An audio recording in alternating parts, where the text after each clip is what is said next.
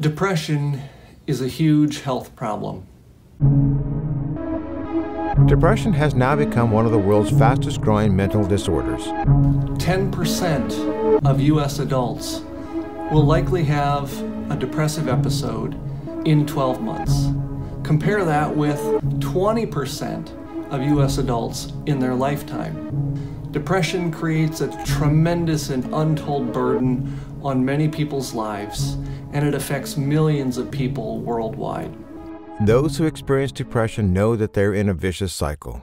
Even though you want to get out of your depressed state, you feel you are robbed of the energy and motivation to get out. Then you feel guilty and helpless, pushing you to a deeper, depressed state. When someone is depressed, almost everything seems overwhelming to them, and even slightly challenging tasks look impossible to achieve. You feel the stakes are even higher when you are withdrawing from antidepressants. But whatever may be the challenges you are facing or someone you know is going through, depression is not the end of the road. Surviving depression is not impossible.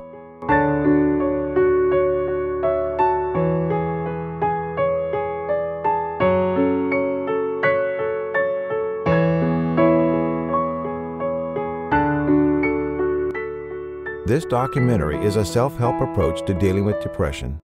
The film is intended to provide you with life skills, nuggets of insights, and simple tools to help you manage your state of mind and your body.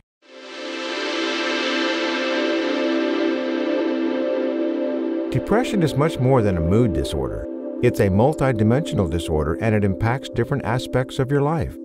Well, in describing depression as technically a mood disorder, but much more than that, I think we could also say that depression is a disorder of superlatives. Depression is perhaps the most lethal disorder, given the number of people who lose their lives to suicide. Depression can be considered the most costly disorder economically. The literally tens of billions of dollars that are lost each year in the economy by people making bad business decisions based on depression, people who are unable to work, calling in sick, people who perform their jobs badly, jobs that need to be redone, people who cause accidents because of carelessness and the self-absorption typical of depression. Depression is also the most costly in terms of quality of life. The unfulfilled potentials of every human being that get lost to the sorrow and despair of depression. And so to appreciate that depression is a multidimensional disorder, that it has many different facets to it, and in fact, no depression is unilaterally the same across all individuals. Each person will naturally experience depression in their own way. We can't have just a one-dimensional viewpoint. This isn't something that we're going to be able to develop the magical once-a-day pill that makes the depression go away. We really have to give depression the respect that it deserves as a complex, individualistic, multidimensional phenomenon that requires a better-than-average understanding of the nature of depression if someone hopes to overcome it. Depression can also be better understood as a social problem than a medical problem. The question about depression as a social phenomenon is an important question to address. One of the things that we have known for many, many years is that moods are contagious. I think almost everyone knows that from life experience. How there are people who walk into a room and they instantly spread rainbows and sunshine and make people smile. And then there are other people that walk into a room and literally suck the life right out of it and turn it into a black hole. The fact that mood spreads is a phenomenon known in the world of social psychology as the emotion contagion. Well, the contagion of emotion applies to a wide range of emotions, from fear and panic to depression to euphoria. But in the world of depression in particular, observing the quality of interactions between depressed people and the people around them, how one depressed person at work can contaminate the work environment, how one depressed partner in a relationship can contaminate the relationship. So much of what depression is about is perspective. The kinds of things that not only happen in our lives, the events themselves, but the things that we tell ourselves about the significance of those events. Well, the meaning that we attach to events is a socialized phenomenon. Clinicians call it an attributional style, but in simpler language, it's an explanatory style, the way that we explain the meaning or significance of events around us. Well, explanatory style isn't something that you're born with. It's something that you acquire through socialization. And it's really no surprise then that when we look at the explanatory styles of young children, how close in form and structure they are to the attributional styles of their parents. And really, how could it be any other way? Every time your 2-year-old asks the question, "Why, Mommy? Why, Daddy?" your answer inevitably contains within it an attribution, an explanation, a value that's being taught, a perspective that's being taught. And it's so that quality becomes a way of thinking, a way of interpreting events throughout the course of life. Well, the culture that we live in shapes our perspectives. The family that we grow up in shapes our perspectives. The significant people who teach us what to value, what we should consider important in our lives. This is all a product of social interactions. And so when I wrote the book, Depression is Contagious, I really reviewed independent conclusions drawn across many different fields, from genetics to epigenetics to affective neuroscience to social psychology to clinical psychology to epidemiology.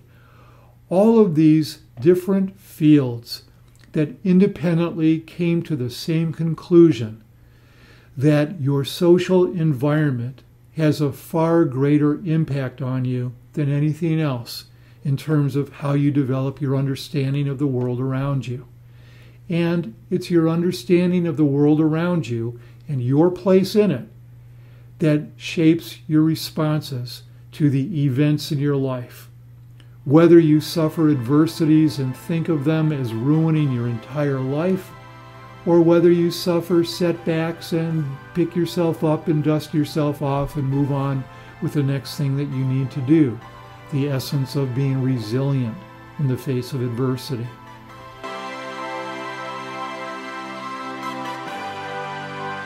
I genuinely believe there will never be a medical solution to what is largely a social problem, any more than there will ever be a pill that cures racism or poverty.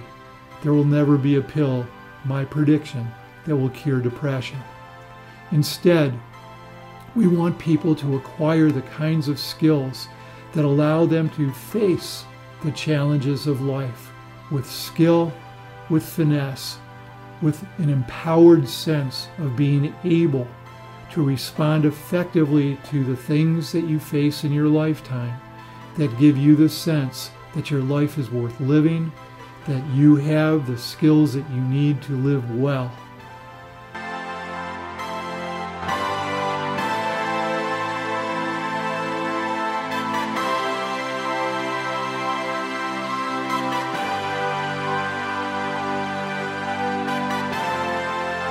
A college certified life coach, but also being clinically diagnosed with depression and anxiety, I've been able to see the difference between people that have clinical depression and people that don't. People that don't tend to have clinically diagnosed depression and anxiety, they normally are triggered by a certain situation and they can bounce out of that sadness or, anxious moment faster than someone that has been clinically diagnosed. Me personally, it took me a longer amount of time to be able to say to myself, I am okay, to be able to take a step back and think rationally about the situation rather than emotionally. But someone that is not clinically diagnosed, at least from my personal experience of coaching a lot of personal clients, is that when they are sad, it's usually because of one specific thing. And then once they realize that, they can bounce out. But someone that is not, they see this one thing and then add on every single other thing that they're unhappy with in their life or that isn't bringing them happiness. That to me is the difference between someone that is clinically diagnosed and not clinically diagnosed. Clinical depression is characterized by its intensity, duration, impact on functioning, and a host of specific symptoms such as mood changes, such as extreme sadness, intense irritability, and feeling of easily frustrated, a loss of interest in most of life's activities, a profound lack of vitality, sleep disturbances, fatigue and low energy, loss of sex drive, and changes in appetite and weight. When depression is misunderstood and labeled as a negative thing, only then it becomes a problem for us. And we have that negative, devastating experience that comes with horrible side effects. Our body gets drained energetically and it shuts down our immune system, our digestive system, and all of our growth mechanisms.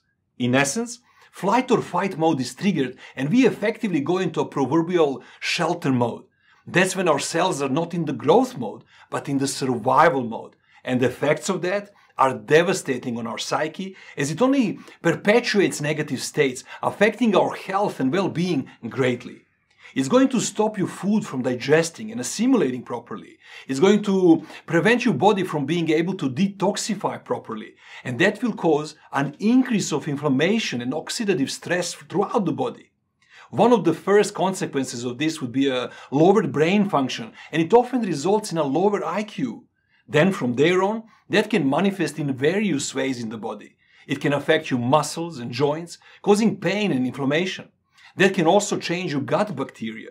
Your serotonin levels are lowered, your feeling of well-being is reduced, which makes the cascade of symptoms even worse. Once you start feeling more stressed out and anxious, that can affect your cortisol and adrenal functioning, which results in even more oxidative stress and inflammation. These can then easily lead to other horrible diseases like cancer and heart disease. The impact is, in that way, a lot greater than what it seems on the surface. Just think about it. If we don't find a way to stop all that pressure and turn that negative spiral around, our cells will use the resources that they have and literally die out, slowly but surely.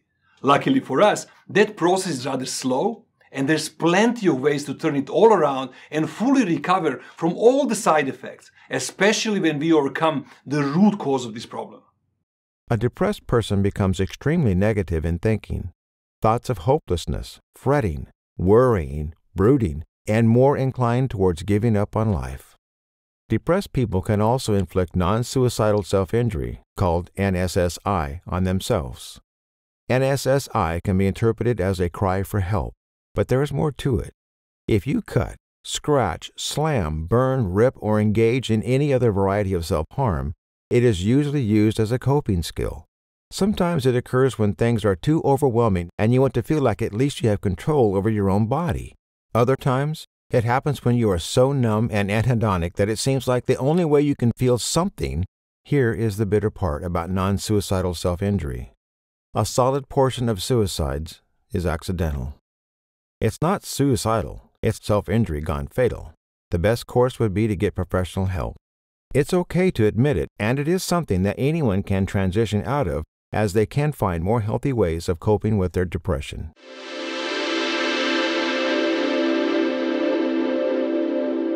Depression is much more complex than the popular understanding of chemical imbalances of neurochemicals like serotonin, norepinephrine, and dopamine. Depression takes many different forms and has many different causes. Each person who experiences depression may have little relationship to what another person is going through, and no two people are going to experience depression the same way.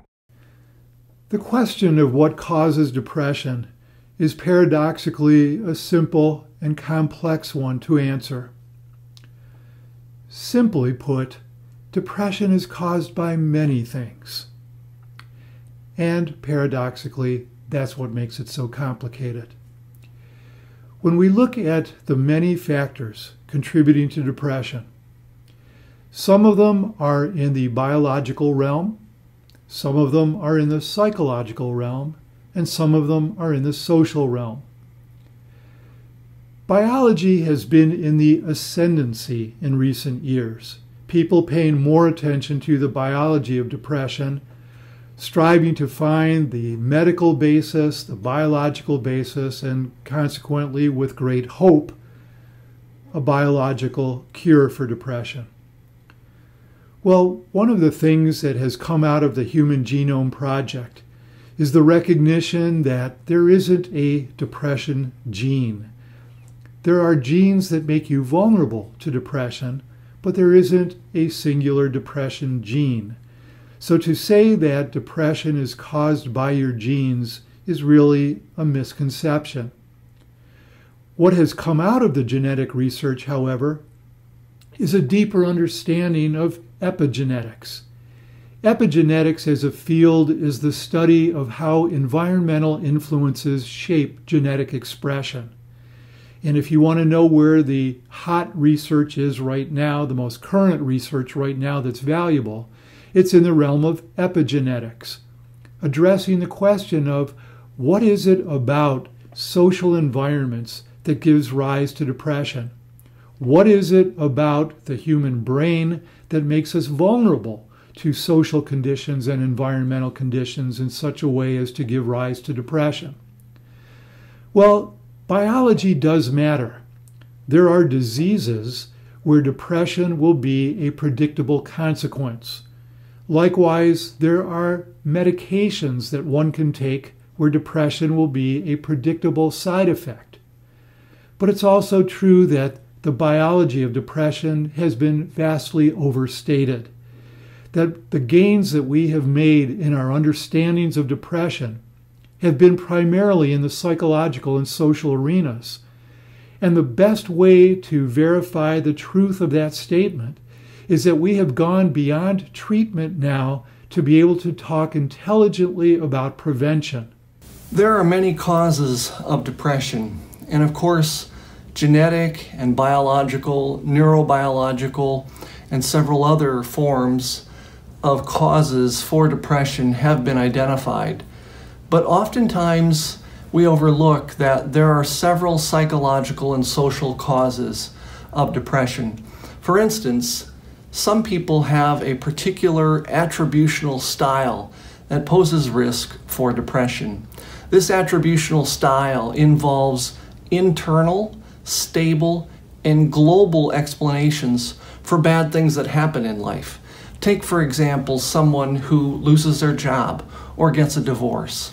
They might determine that they are to blame as an individual, that because they are to blame as that individual, they're likely to not change.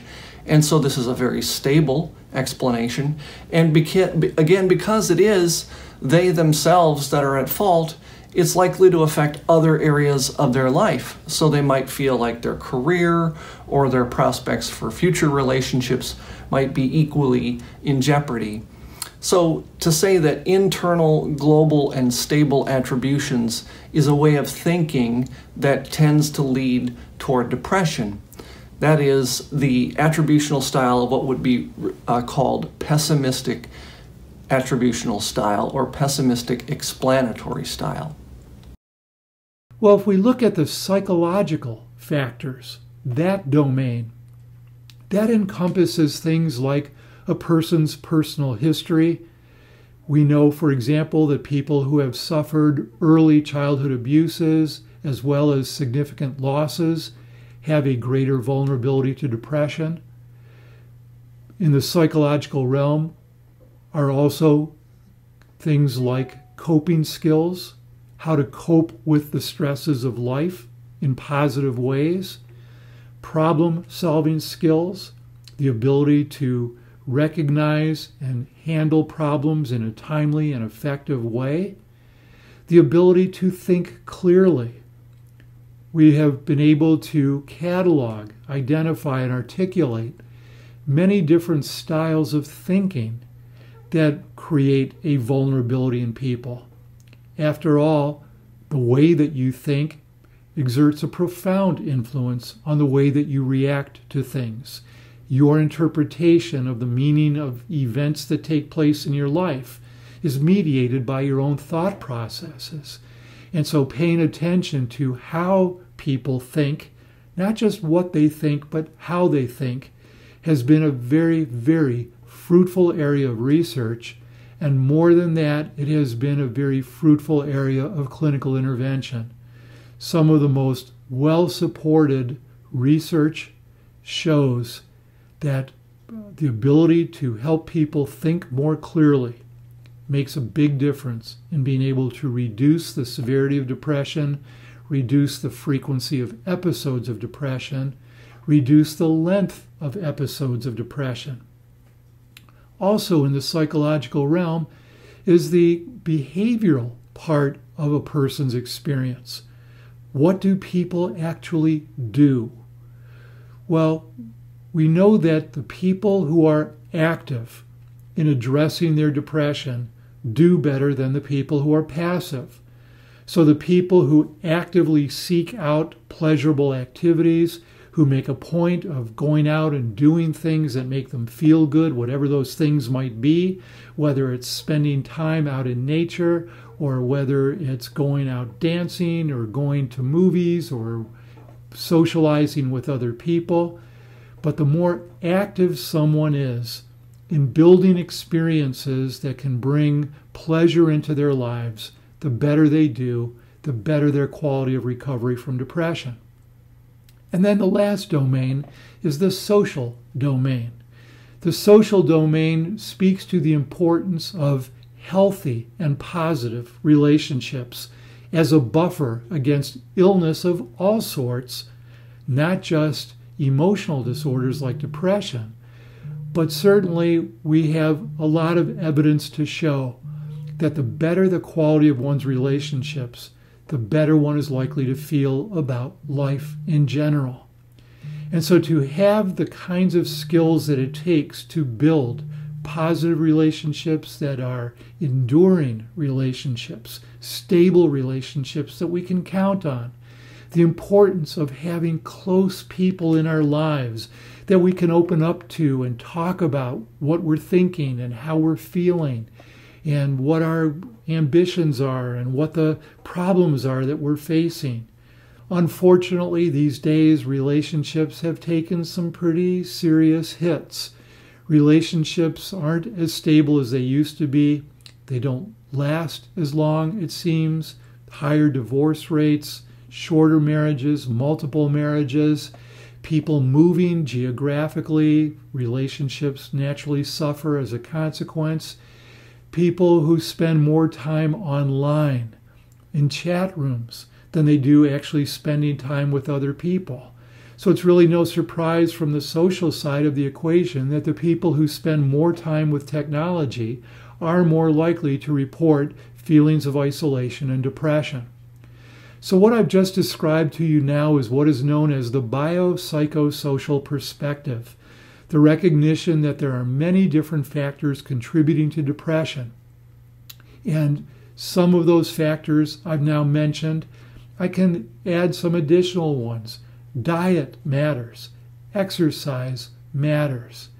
Being able to use your time well, time management skills, having ambitions and goals of things to look forward to and things to strive for are all really important things.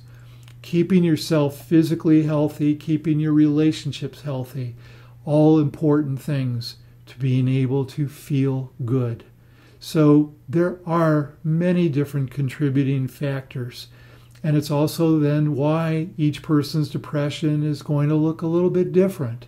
For some people, it's much more about relationship issues that are the source of their depression. For other people, it's much more about the distortions in their thinking that's the basis for their depression.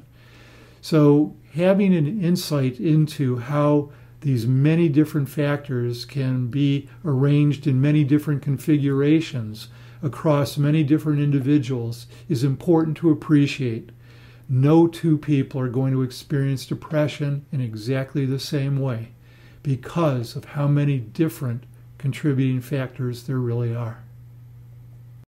There are biological, psychological, and social causes to depression. Trauma plays an important role in developing depression. Trauma is an emotional response rather than an event. That most of us think that trauma is one major event, like a car accident or being the victim of a crime.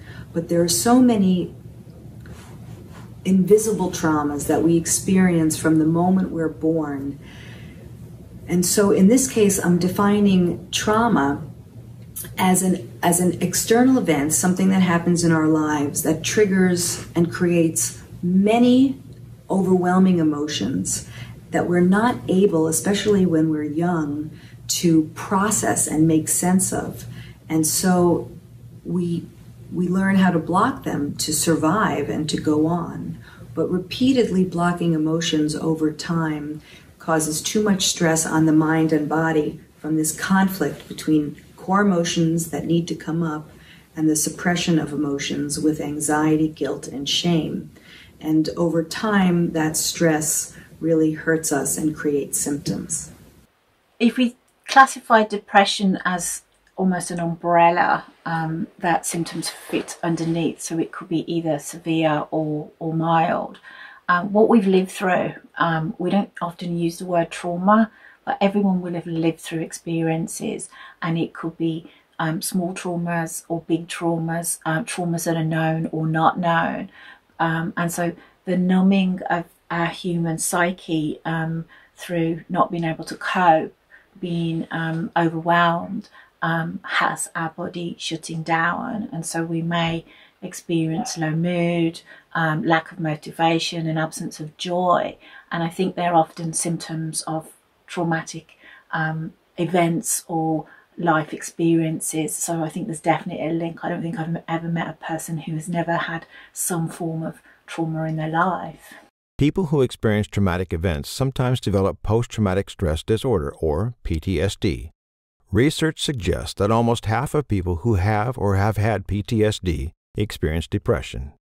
Additionally, people who have had PTSD at some point in their lives are 3 to 5 times more likely to develop depression than individuals who didn't experience PTSD.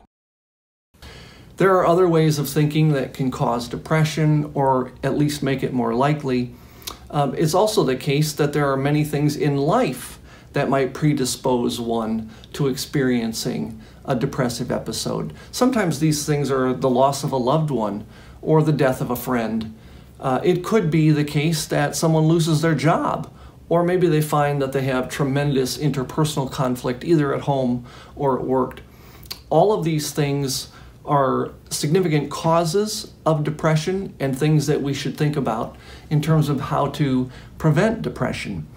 Some folks are more likely to experience these kinds of significant troubles, and these would be people that oftentimes are lower in socioeconomic status or have lower levels of education or opportunity, or groups that are traditionally, that we hold prejudices against certain groups such as blacks or other minority groups that have blocked opportunities, and this may also threaten depressive episodes. Depression is also a sign of how we mismanage our emotions, especially our core emotions. The way that I look at depression is that it is a symptom of blocked and buried core emotions. Core emotions are these biological programs that every single one of us have. They are anger and sadness, fear, disgust, joy, excitement, and sexual excitement. And we have these emotions for a reason. They're really a compass for living. But unfortunately, we live in a culture that doesn't help us with emotions. In fact, we're sort of inadvertently taught to block and bury them. And when emotions naturally come up because of things that happened in the environment, traumas and the wounds of our childhood and whatnot, just the trials and tribulations of living, if we continually block and bury our core emotions, eventually we will feel very cut off from our authentic self, and we can develop symptoms like depression. Often, depression is experienced as a defense mechanism. When we lack the capacity to handle our core emotions, When you are depressed, you are out of touch with your core emotions. Core emotions are above all physical experiences. Now, that's something I never learned growing up. I thought emotions were happening in my head, but in fact, they're triggered in the middle of the brain, and then they are meant to affect the body. And they're meant to affect the body because the purpose of core emotions is to make us move in some way that is adaptive to survival or to thriving in life. So maybe you can relate to the feeling of sadness and how you sense sadness in your body. I sense it as a heaviness in my chest. I sense anxiety as a kind of vibrating experience, a full body vibrating experience. I experience anger as a kind of tightness in my jaw, a fire in my belly, and a tremendous amount of energy that wants to come up and out. And usually it wants to come up and out and do something mean or say something mean because it's in response to being hurt. So when we know all these things, we find ourselves being kinder to ourselves. When I was young and I had emotions and I was angry, I used to really beat myself up. I didn't like being angry, and I learned lessons like it wasn't nice to be angry. And then I learned that anger is a core emotion. It's universal, like all the core emotions are universal. Men and women and every gender in between have these same core emotions of anger, sadness, fear, disgust, joy, excitement, and sexual excitement. And they're all these separate programs that are there to help us. They're a compass for living. But when we squash them down because they weren't welcome in our families and they weren't welcomed by our parents, or our parents didn't know how to deal with our emotions and they shut us down, or in a moment of exuberance, our parents were busy and distracted or upset, so they shut us down. And then our brain learned it's not safe to have these experiences with our parents. Then we go on with life, but every time an emotion comes up that we learned it wasn't safe to have, that emotion gets bound to either shame or guilt, or we hold it down with muscular tension that we feel as anxiety. All of a sudden, we're cut off from our connection to our deepest self and the deepest truths of our authentic self. And that's ultimately what creates depression. There is a massive rise of depression in this 21st century, and we can't ignore the phenomenon known as the polypharmacy as one of the major causes of depression. A Mayo Clinic study found that 7 out of 10 Americans take at least one prescription drug, and a 2017 Consumer Reports survey found that over 55% of Americans regularly take 4 prescriptions on average. This means that more than half of the U.S. population is under the influence of polypharmacy, that is, simultaneously using multiple medications day after day. Sadly, a common polypharmacy side effect is depression. In 2018, University of Chicago conducted a study which for the first time demonstrated that the simultaneous use of prescription medications is associated with a greater likelihood of experiencing depression. Researchers found that more than 1/3 of U.S. adults are taking at least one medication that can trigger depression. In a large case control study conducted from 1995 to 2013, antibiotic usage was found to precede diagnosis and treatment for depression, with recurrent courses of penicillin antibiotics resulting in a 2 to 5-fold increase in depression diagnosis. The reason antibiotics are bad is because they damage the ecosystem in your gut, the microbiome. That's the 100 trillion bugs that live inside you and that actually outnumber your cells by 10 to 1. And here's how antibiotics mess you up. They not only destroy the bad bacteria that you're trying to fight, but they also destroy the good bacteria. It's like herbicides. It can kill everything if you're not careful. There are trillions of bacteria in your gut, and they collectively contain at least 100 times as many genes as your own genes. You're literally only 10% human. The bacterial DNA in your gut outnumbers your own DNA by a huge margin. You've got like 20,000 genes. Well, you got like 2 million bacterial genes, and they're doing all sorts of things. They're controlling your immune function. They're regulating digestion. They're affecting your gut function. They're protecting you against infection. They're even producing vitamins and minerals and nutrients, even regulating your brain chemistry.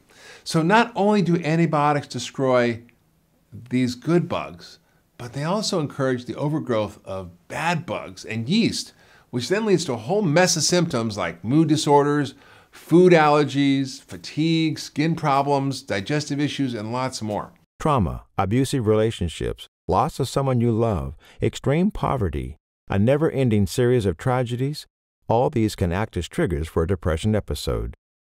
There is a seasonal affective disorder, which is kind of a depression that is only expressed during certain seasons, like winter depression. Mothers can also have postpartum depression, which is when baby blues followed by the birth of a new little one continue to be strong and persistent after a few weeks. Postpartum depression, PPD, is a serious complication of pregnancy that happens to almost 15% of mothers. It is, in most cases, a temporary issue, but it can transition into major depression if left unchecked.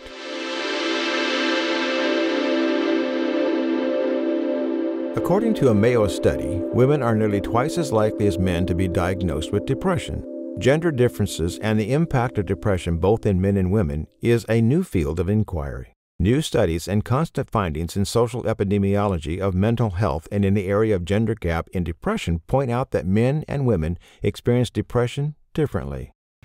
The epidemiological research has been remarkably consistent over the last half century that women experience depression at a higher rate than men across cultures. In the United States, the ratio is about 1.8 to 1. There are some cultures, most notably in the Middle East, where the ratio can be as high as 3 to 1. Now, it's true that there are some individuals who believe that this is not an accurate reflection of what's going on, that men and women really do experience depression at roughly the same rate, but perhaps express it in different ways. And that is a hypothesis that's worth investigating. And what we have to go on to this point, however, is half a century's worth of data to show us that there really is a gender difference. Now, attempting to explain the basis for the gender difference has given rise to several hypotheses. One hypothesis is a purely biological one, highlighting the fact that at least half of women will report fluctuations in mood just on a monthly basis alone associated with their menstrual cycle. Other hypotheses are more sociologically based. The recognition that there are many social inequities that women face that men do not. Women are more likely to be physically and sexually abused in childhood. There is a gender gap in the economics of how women are paid less to do the same job as men. Women are more likely to be hurt economically in unfair divorce settlements. Women are more likely to be living at the poverty level than men. Poverty is certainly a condition that gives rise to a greater sense of helplessness and hopelessness, which is foundational to the experience of depression. Some research has also shown that men and women, because of different socialization histories, have different ways of coping with adversities. That men, for example, are socialized to be more action-oriented, and women are socialized to be more passive. Women are more likely to engage in a coping style called rumination, of thinking and analyzing, while men are more likely to go out and take action. Too often, unfortunately, the action that men take isn't particularly bright, but the fact that they're more action-oriented seems to ward off depression to a greater extent. So the research once again shows the value of an action orientation. Of course, we want the action to be intelligent and timely. But when we look at all of these differences between the kinds of stressors that men face in comparison to the kinds of stressors that women face, it highlights how societies need to continue to change, need to continue to grow, how sexism needs to continue to diminish, and women's issues taken more seriously. The rate of depression in women is too high, and consequently, women are also more likely to differentially be given prescriptions for antidepressants more frequently than men. Surprisingly, men and women are genetically very different from each other, more than we know it. There's a researcher named David Page, who's an MD, and since we've sequenced the genome now, it had been assumed, and all the literature said this, I mean, up until fairly recently, that humans were the same genetically 99.9% of the time. And the belief was, you know, people from different parts of the world, if you're from Africa, or, you know, some saw it as kind of racial differences. Well, this race is better than the other. And they said, no, you know, 99.9% were the same genetically. Well, recently, again, not so many years ago, they found that that was true. We were 99.9% the same if you talked about two men or two women. But if you compared the genetics between a man and a woman, it turns out they're only 98.5% the same, which means that the 0.1% difference compared to a 1.5% difference is 15 times. So you and me, you know, are, you know, 15 times different genetically, or me and my wife, than me and Andy. You know, two guys. That we only differ by 0.1%. And if you think, well, that's not a very big difference, well, it turns out, and some people have heard this statistic, that the difference genetically between a human male and a chimpanzee male, which we'd agree if we had a chimpanzee sitting here, most people would say you're probably different. Yes. But that's the same difference. The difference is 1.5% difference, 2% difference between me and a chimpanzee. So again, these are differences that really make a difference. Even though many studies indicate that depression is approximately twice as prevalent among women as it is men, that statistic can be incorrect. Depressed men get mad. Depressed women get sad. Ron Kessler, Ph.D. Women tend to go in, and because of, I think, of social conditioning, men tend to go out. So they externalize that behavior. And I think men often go to external soothers and ultimately get themselves into some unhealthy practices. So internal soothers could be things like classically addiction. So drink and drugs and gambling and sex, it's all out there. And so it ends up being a kind of behavior. One of the core issues, I think, which really stop men getting help for depression is something we've learned very early on in our lives, and I think generally from our fathers, and that is self-reliance. That we have learned that we need to rely on ourselves. So we rely on the things that we have always relied on. And that could be, again, going back to those external soothers. There is important difference in suicide between men and women at all ages. The suicide rate for male is on average nearly 4 times higher throughout the lifespan than it is for females. According to Marianne J. Legato, the signs and symptoms of depression in men are very different than those in women. This is a researcher who wanted to understand the effects of drugs and medications on treatment for depression. So he got a group of people who had been diagnosed for depression, had been treated with antidepressant medication, and they all got better. And with their permission, he asked if he could give them a cocktail of a certain kind of amino acid that would block the effect of serotonin in the brain. Yeah. And serotonin is the feel-good chemical, and the antidepressants often were ones that increase serotonin. So basically what they were doing was creating an artificial depression among these people that had already been treated. And what they found was a very interesting thing that was different between the men and the women. The men experienced a total denial. They said, no, I'm not depressed. You know, no, I feel fine. But they had an inordinate desire to go to a bar to get a drink. Interesting, yeah. The women, and Sue was an example I wrote in my book about her, as soon as she took the cocktail and in a sense lowered her serotonin level, she immediately became sad. She started to cry. She recalled her father's death and, you know, became very sad and emotional. And so when they evaluated that, they said, again, a validation for the way men experience depression is different from the way women. A study that we did a few years ago shines some interesting light on important coping mechanisms, especially as we look at men and women.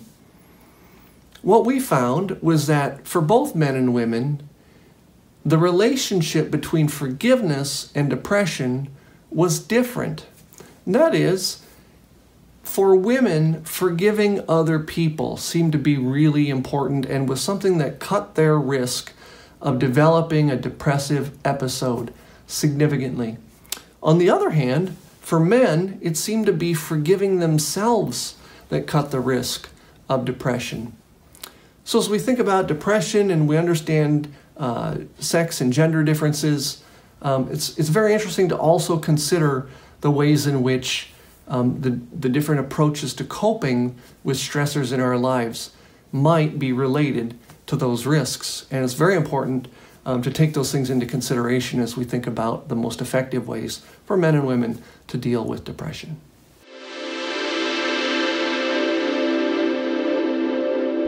I was put on antidepressants when I was 15 years old after my father suddenly passed away. You know, I was a child at the time. I didn't really know what was going on other than the fact that I knew that I was in pain because my father had died. I was numb, I was sad, but I was also only 15, and so I was able to kind of keep moving on because I was a child. I could kind of block it out. But a lot of the adults in my life did not feel like I was processing the trauma as well as I should be, and so therefore they put me on antidepressants.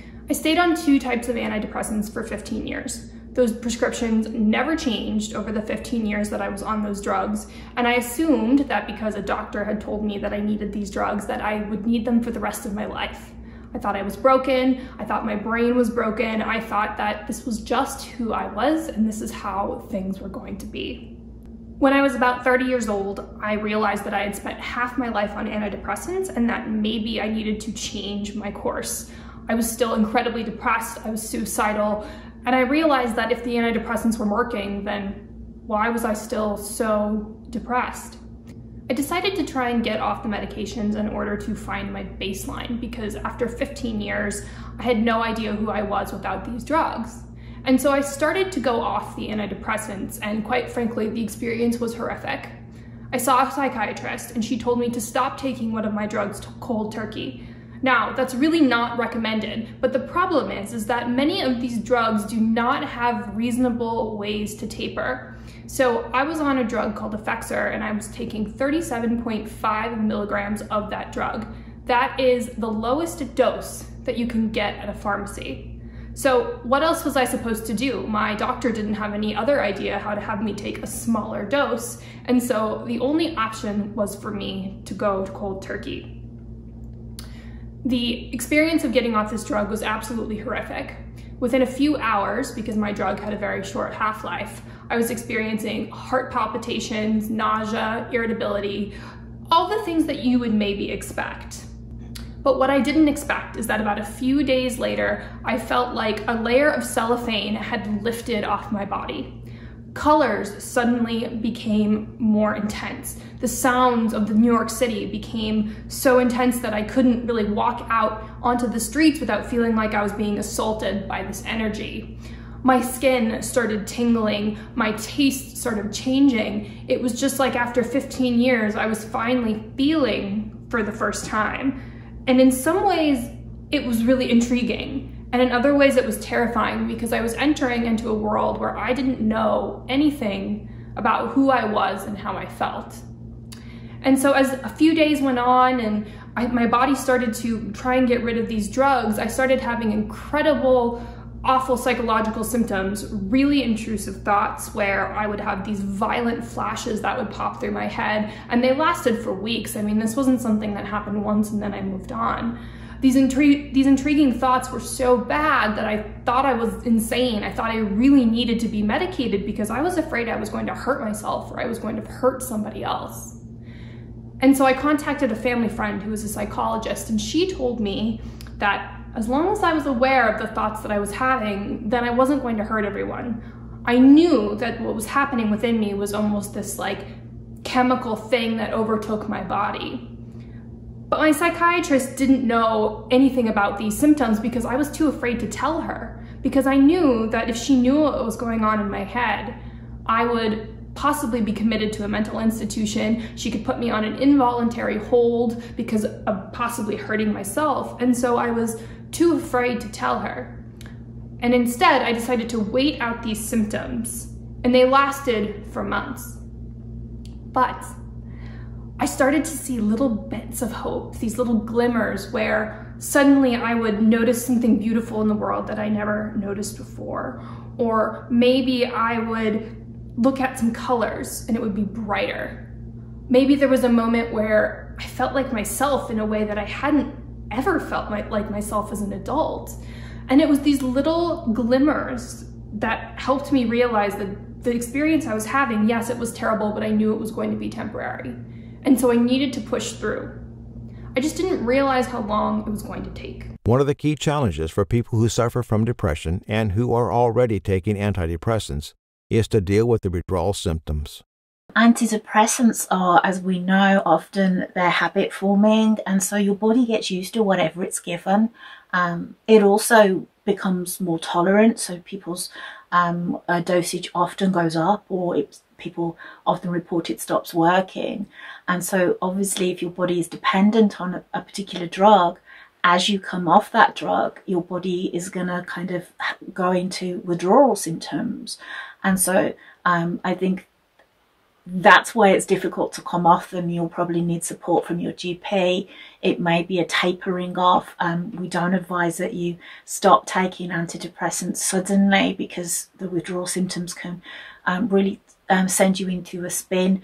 I've seen months and months of psychotherapeutic work undone by somebody's medication being swapped very quickly, and her body that had been kind of almost kept level with the antidepressants, suddenly her anxiety is through the roof and she's having panic attacks. So these drugs medicate and smooth things out, and they help change our brain chemistry. And so of course coming off them can be problematic. It is a process of coming off safely, and your GP is your best one to support you with that. I think it's also important to think about when you come off them, because if you've just had a bereavement, if things are really unstable for you, then that may not be the best time to look at reducing your medication. So I think timing is really important, as also the when and the how needs to be carefully managed. The problem with antidepressant withdrawal is that the process can last a very long time. For me, it took well over a year before I felt completely stable and could trust my reactions. And for a lot of people that feels like simply too long, but we really need to push through. I also think that doing deep self-work while you're going through antidepressant withdrawal is the key to making this process move more quickly. In my experience, antidepressant withdrawal is like a mirror. What happens is that you stop taking the drugs that were numbing your feelings or thwarting all of your problems, and then suddenly all of that support goes away. And you're left with nothing but yourself. You're left with nothing but your trauma. And because it's been stuffed down for so long, it comes out all at once.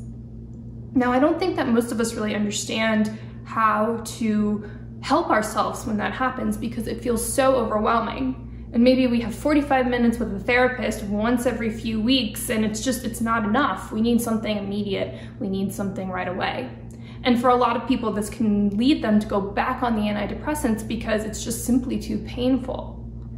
But in my opinion, the more deep self-work you do, the more you help yourself, the more you face your traumas, the more you work through those things that are so deep in you that you just are almost just so deeply embarrassed and ashamed by the thoughts in your head, the more you work with those, the more you have compassion for those thoughts and feelings, the more quickly you're going to work through these symptoms. Because I really believe that what happens is that we have all of this pain that's been trapped inside us, and the only way it can come out is through our minds, it's through our body. And if we just sit in the pain, it festers. The loops go over and over again, and we just think about how much pain we're in and how awful our lives are. But when we look at what's hurting us, when we treat what's hurting us like it's a small child, then what happens is we start to heal. We start to separate ourselves from the trauma, and we are able to have compassion for the person who we were when we experienced the traumas we experienced. And then we are able to start healing in a way that helps us release all the pain and suffering. Several studies suggest that self-compassion can improve mood, largely by helping depressed people to avoid negative rumination. For me, the most important thing I did for myself was engage in a self-compassion-based therapy called Compassion Key. Compassion Key was incredibly powerful for me because it allowed me to treat the thoughts and feelings I had in my mind and body as if it was something that really happened to me. Because what I found is that while there were a lot of traumas that I could work through, like the fact that my father died suddenly, and the fact that, I was a ballet dancer, so I had an eating disorder, and there were lots of things that happened to me that, yes, I really needed to deal with. But more often than not, the thoughts and feelings in my head were almost abstract. They were metaphors in a way for what I was feeling. And instead of pushing those aside and saying to myself, okay, this isn't real, these are just fantasies or, thoughts that don't matter, I treated them as if they were the most real thing in the world. I had compassion for the thoughts and feelings and almost the people that were happening in my head. For example, when I was in antidepressant withdrawal, I had all these bumps on my body from a lot of stress. And to me, when you looked at them, it almost looked like I'd been bitten by many insects. And when I was trying to figure out how I could have compassion for my body, the image that came to my head was of a man who fell into a well. And he fell into the well and was eaten alive by insects. That's what came into my head when I sat and thought about it. And it sounds a little strange because I've never fallen into a well, and this thing kind of seemed like it happened to somebody else, but that's the image that kept coming into my head. So I sat with this man, this fantasy man in my head, and I said to him, I'm so sorry you're sad. I'm so sorry you were being eaten alive. I'm so sorry it hurts. I am so sorry your life was cut short. I'm so sorry you couldn't say goodbye to your family. And as I did that, it created a separation between the images in my head and what I was feeling to this man. I was able to send compassion to this man. I sat there and I sent warm, loving light and thoughts to him until he was able to transition in my head into this sort of entity that was beyond me. And I know this sounds super, super woo-woo, but it worked because it wasn't all about me anymore. It was about the metaphors in my head. And it helped the intensity of withdrawal start to lessen, because if I was having these issues and I could treat them in a way that was outside of me, then I could let them go. And that's why Compassion Key was so important to me. Self-compassion helps people to find meaning and dignity in the human experience, including pain, guilt, shame, and suffering. Instead of judging oneself, self-loathing, and punishing oneself, self-compassion helps you develop the wisdom to know the difference between what you can control and what you have no control over. Sometimes people resist self-compassion because they don't feel worthy. They don't feel good enough because of the wounds they've had in their histories. So it's really about being able to, sometimes I ask people to kind of look at what they would say to someone else and taking their own narrative out of it. And then they can say, actually, I would be kinder to that person than they would to themselves. And so compassion, I think, is a swelling up of the heart that motivates us to take action. And to be able to do that for ourselves requires us to be able to accept the more vulnerable parts of ourselves and know that the change process is complicated. If you've had these ways of being for many years and you're trying to change them, then it's about being able to be gentle with yourself. Compassion really is the antidote to shame, as is self-esteem. So to be able to say, be gentle with yourself, take your time, this won't happen overnight, and to be able to dust yourself off and carry on is quite a big process for a lot of people. And so we really need to understand that relationship with ourselves. And I think it's about having an identity beyond our trauma. So I'm not just Mel who's been abused and not good enough, but actually to be able to know that actually what happened to us isn't who we are, and separating out what happened to us and who we are takes quite a bit of work in terms of building that relationship with yourself. Depression is not who you are. It does not define your life or your worth or your future. You are not broken. There are a lot of people who suffer because of antidepressants. And my message to you is that if you taper slowly and you taper with support and you stand up for yourselves and you understand that the pain that can be caused during withdrawal is actually a sign of healing. If you have radical acceptance for that healing and you give yourself a break and you understand that you are experiencing a breadth of human consciousness, it will get better.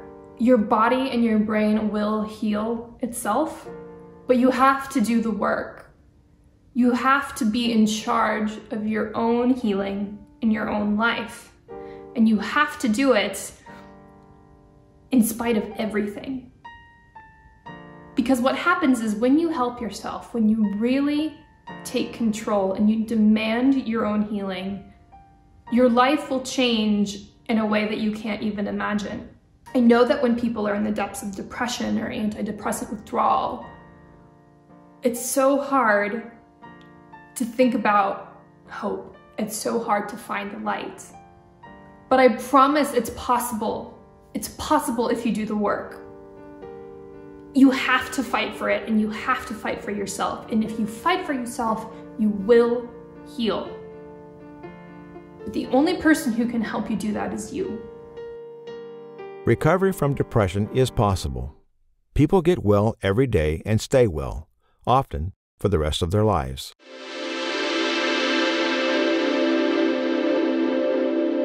It is important to know when you need to seek professional help and to whom you should ask for help.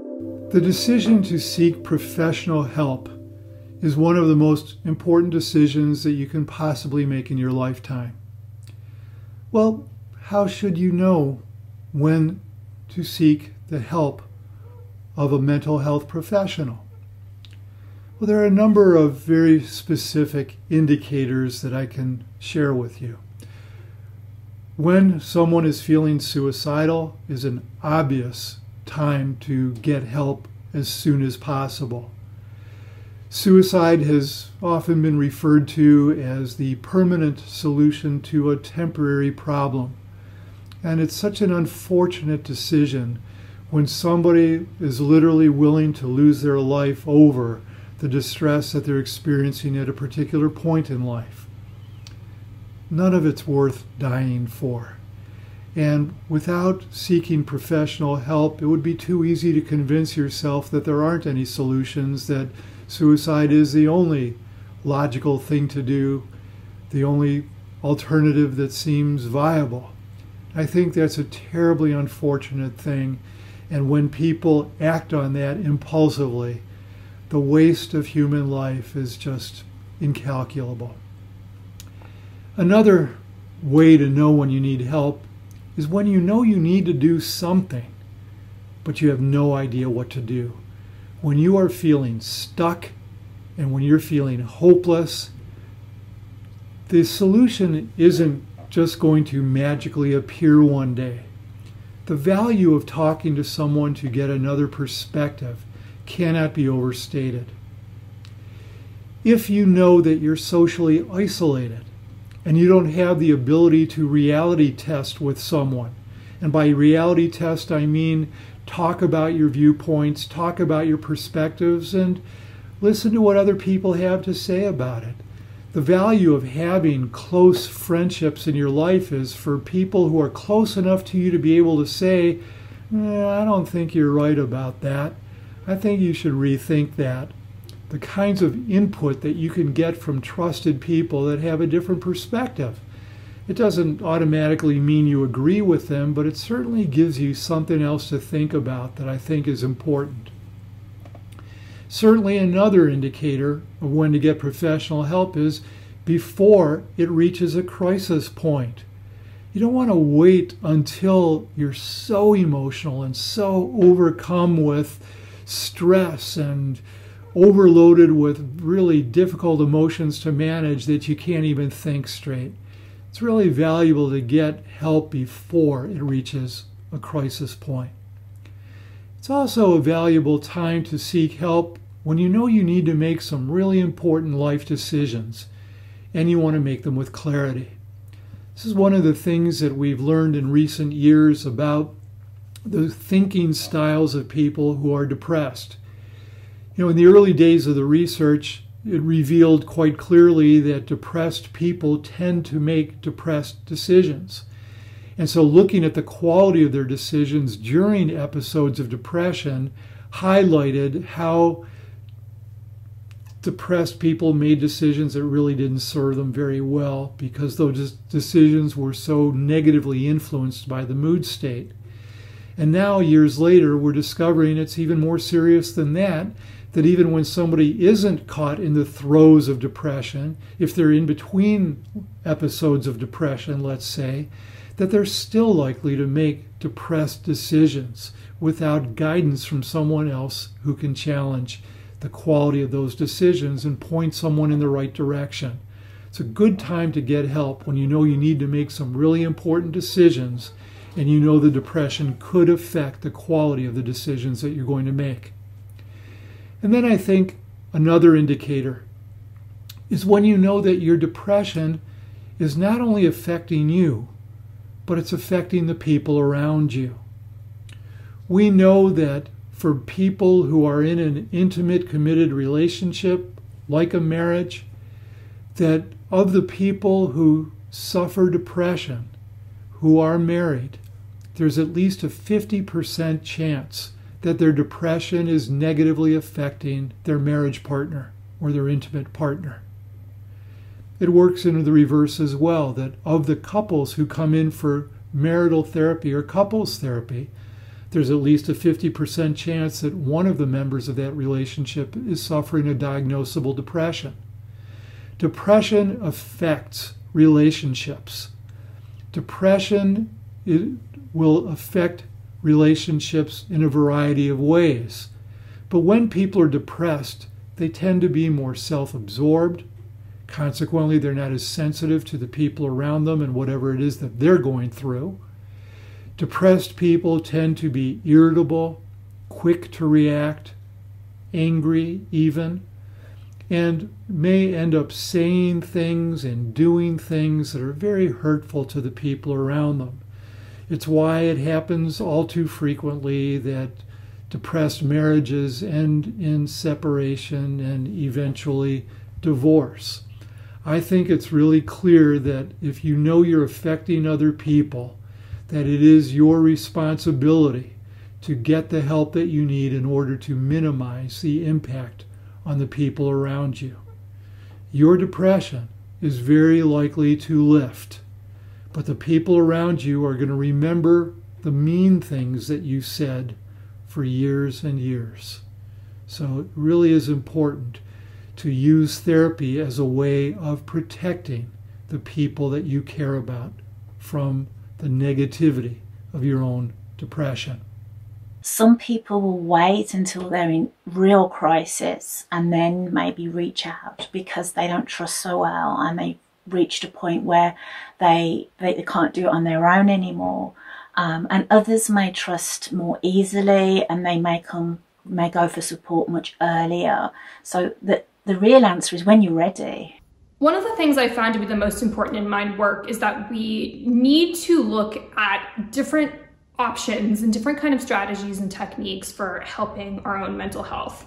I think what has happened in our culture and society right now, especially American culture and society, is that we view psychiatry and psychology in one specific box. You go to a doctor for your drugs, you go to psychologists for talk therapy, and that's kind of it. Especially with insurance the way it is in our country, very often that's the only option that people think they have, and they don't find that it always necessarily helps. For a lot of people, talk therapy is great, but for so many people, including for me, it just didn't work. It felt like a way to just talk about my problems, but I never found that I actually had any solutions. But there are so many different kinds of people and different techniques, and they can be helpful to so many different people in so many different ways. So the easiest way to figure out whether or not another counselor or therapist is right for you is to try as many as you can until you find the right person. It requires a lot of work. It's like dating. You just cannot just go to one person in your network and expect that they're going to be the right therapist for you forever. They're probably not. You probably need to go on multiple different therapist dates and try multiple different things and get really weird with it.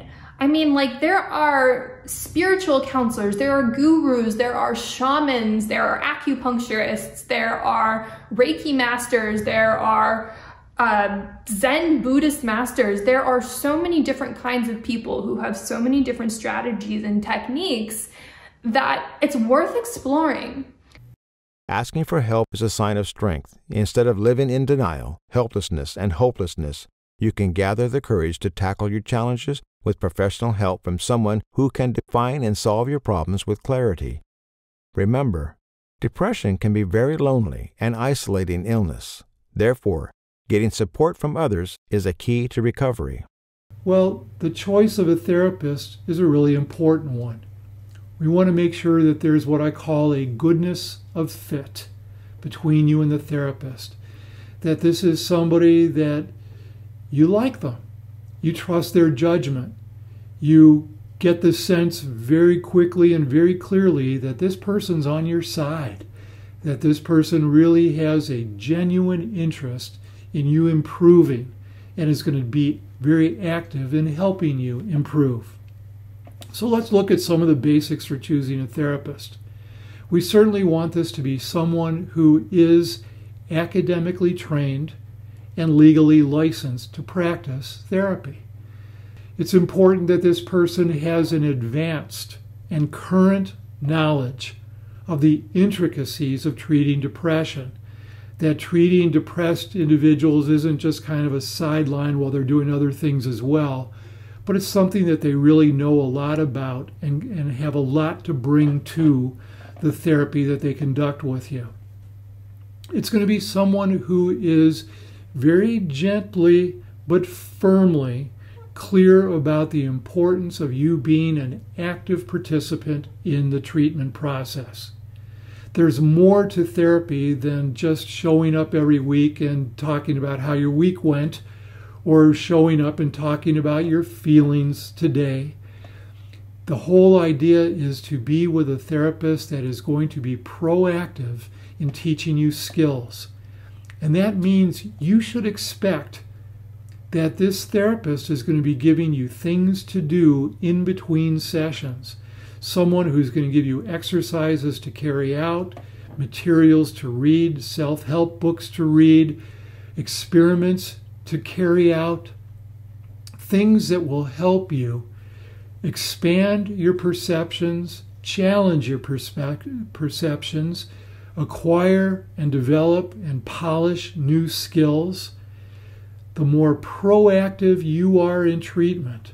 The research is clear. The better your rate of recovery, the better your quality of recovery. You should expect to be active in the process, and your therapist should expect you to be active in the process.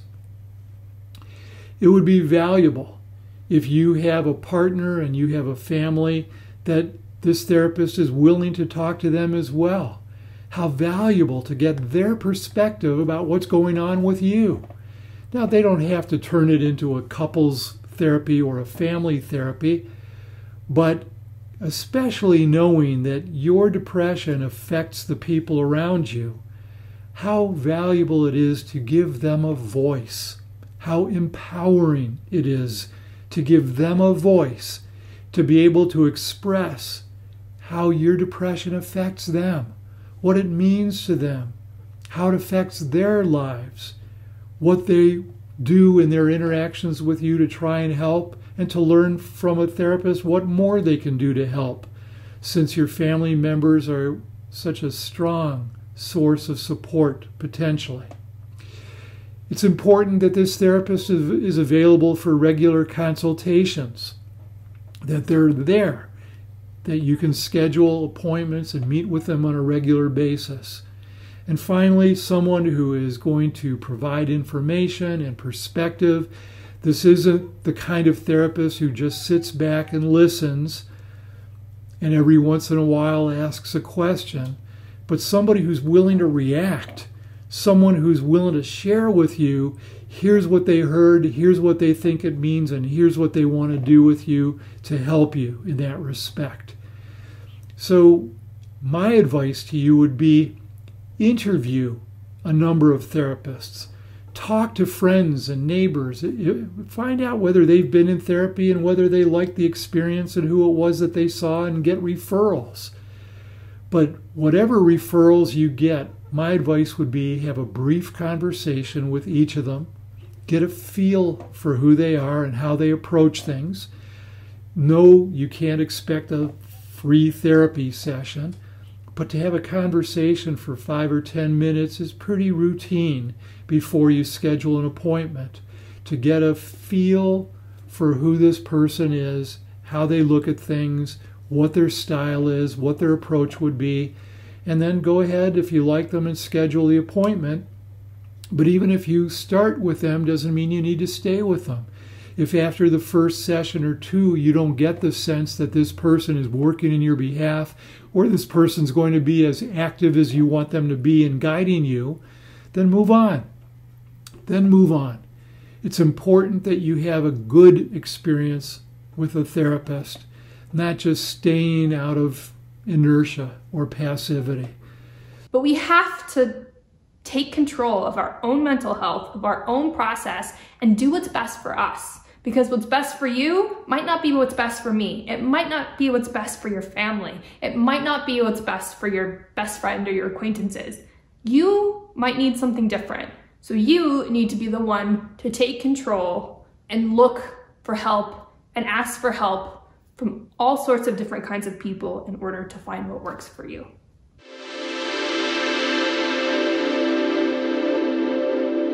I don't think we prevent it. I think it's really about having the skills to notice what's going on with yourself, notice when you're being starting to numb out, notice when you're starting to feel low, and having the skills to be able to shift your mood, whether it's with movement, whether it's noticing that you've talked yourself down into despair through a shame narrative. So we don't prevent it as such, but we can perhaps, I have two metaphors that spring to mind. If I'm sliding down into the what I feel is a bit of a dark pit, my own skills and coping strategies may be enough to pull me out of that, to be able to climb my own way out.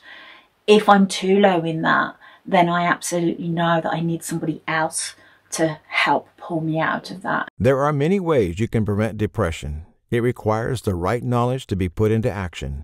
It demands major lifestyle changes in the way we think, feel, behave, relate, and respond to what happens to us and around us. It requires life skills to manage everyday stress. a deeper understanding of emotions, and insights into processing reality better. So I'm often asked, how is it that I might avoid depression? One of the ways that you might think about avoiding depression is simply that you might think about managing your thoughts and feelings in ways that might not make you as likely to start to become down or depressed or feeling blue. Now, there are several ways that you might do this, many of which regard what have become known as positive psychological states. And in fact, we can even cultivate some of these states into what we might think of as positive psychological traits. For instance, the experience of awe. Going for a walk, finding places in nature, or finding perhaps a museum in which you find great beauty and things that strike in you an experience of awe and wonderment. This can be a very effective way of promoting good mental health and preventing poorer mental health. Other things like general optimism or hope, expecting good things to come from the future, even though in the moment things may not be particularly good. These are other kinds of positive traits that are good to develop.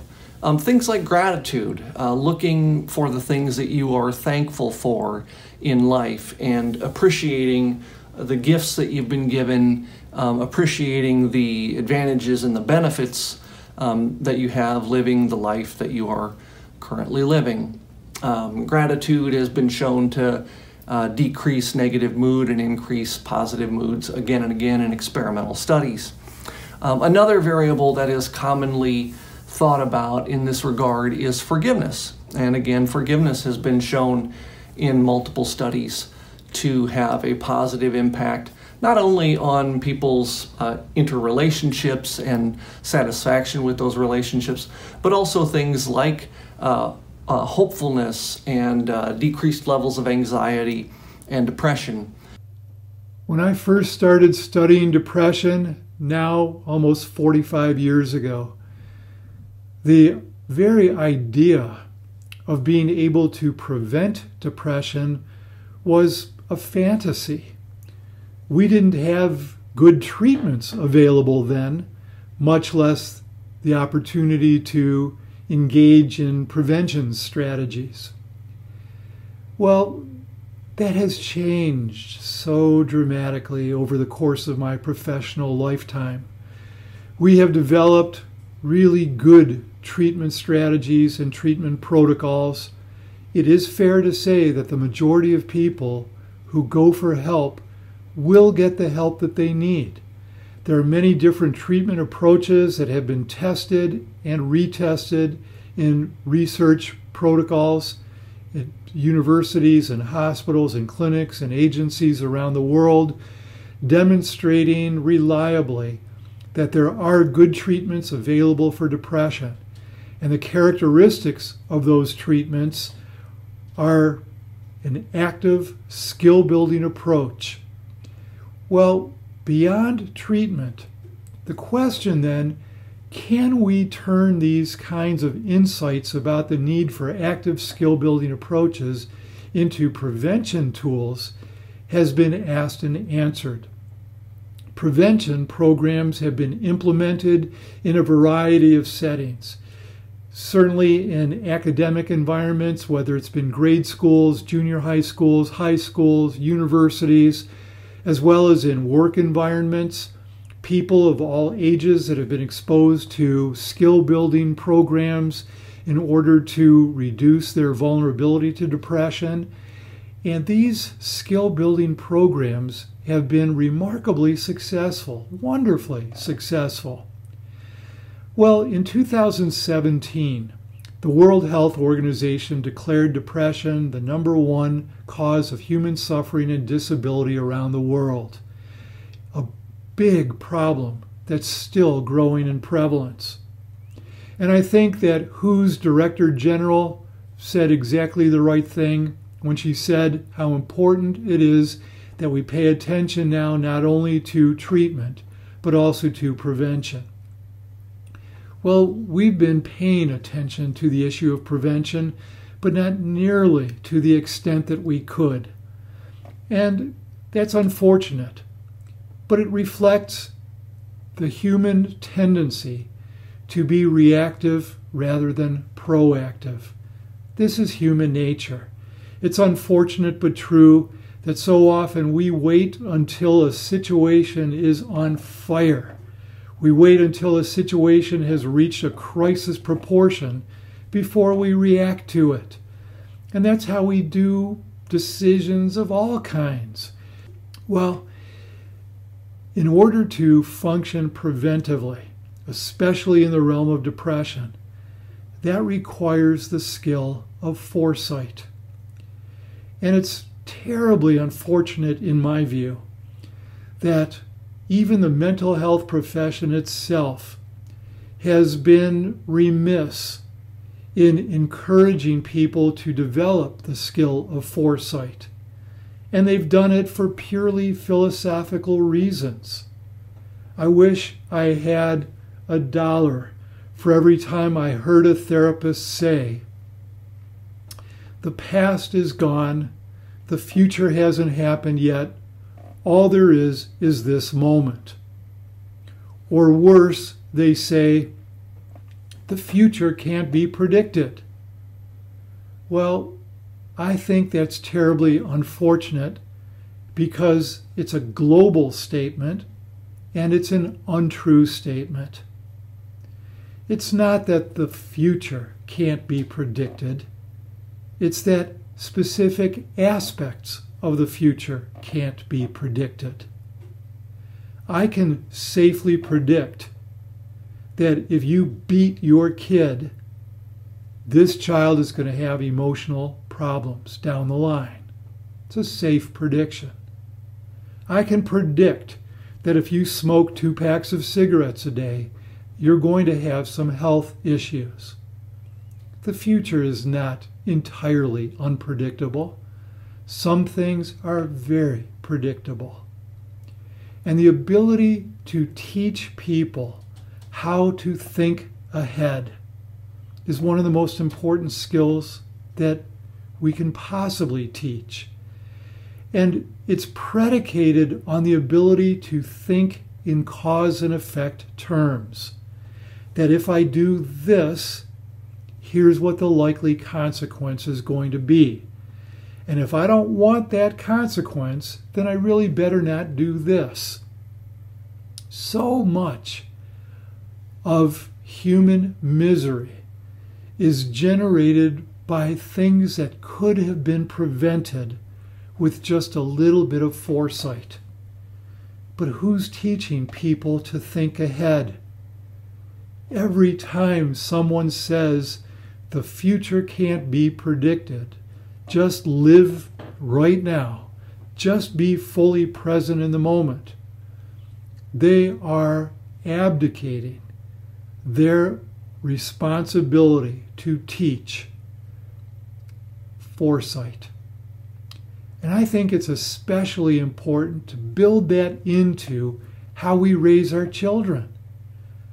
I am so hopeful that when we deliberately spend time teaching children how to think in terms of cause and effect, how to think in terms of sequences, why we do this first and then this later, how this precedes this, how this becomes the foundation for this.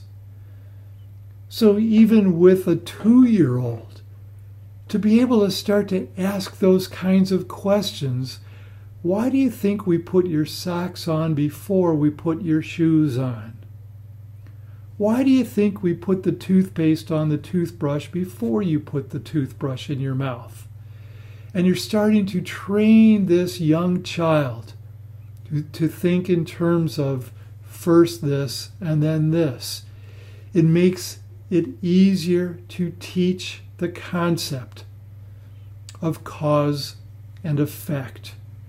And it's mastery of cause and effect that allows for the development of both insight, and foresight. It's important to be able to think in multidimensional terms, what's called systemic thinking. I'm a big fan of systemic thinking. But it's also true that linear thinking counts for a lot. Linear thinking of being able to understand the relationship between cause and effect. And so the opportunities to think preventively exist in contexts where teaching preventive skills have been implemented as an educational protocol. The results have been fantastic. We can prevent depression. We just have to be willing to look ahead, understand the relationship between the skills that we teach today and the effects those skills will have years from now, in order to make it a standard part of any academic curriculum. Make it a part of any parenting regimen to teach people how to think critically in order to be able to think ahead. So much human misery could be prevented if people would just think ahead.